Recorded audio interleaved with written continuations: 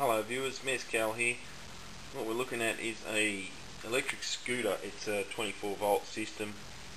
There's your PWM that drives it, controls the speed to the motor.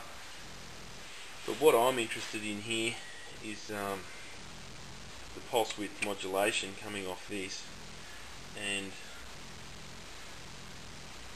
what I'm playing with is metal detection. I know that this isn't strictly what I'm titling the video Arduino project, but there's no Arduino going on here. This is just PWM straight out of this, but I want to use the same sort of setup. I just want to give you a bit of a demo of what I'm doing here. Okay, this is more for the learning curve than anything else. Just thought I'd share it with you guys so you know what I'm doing. I'll turn on this scooter. I've chopped the wires to the motor and I'm taking them to this coil that I've wound. And here we have an AM radio. I'll turn the radio on.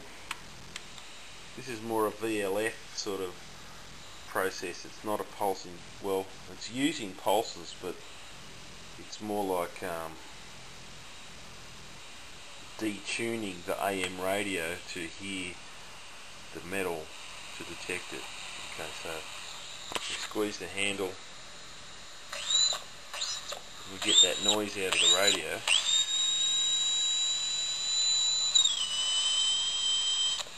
Which is what I think it's called a heterodyne whistle.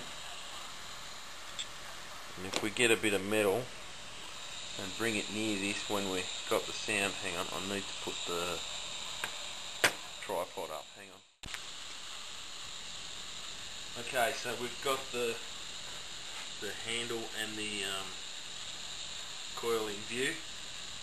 I'll just squeeze that a little bit so we've got short pulses and not long pulses, because otherwise we'll be putting too much signal out.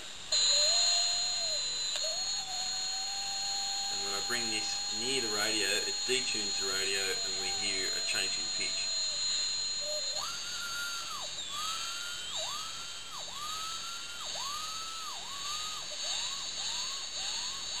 And just show you that it's not my hand affecting it, it's not capacity, it's actually the metal. So there you have a basic metal detection demonstration. Thanks for watching.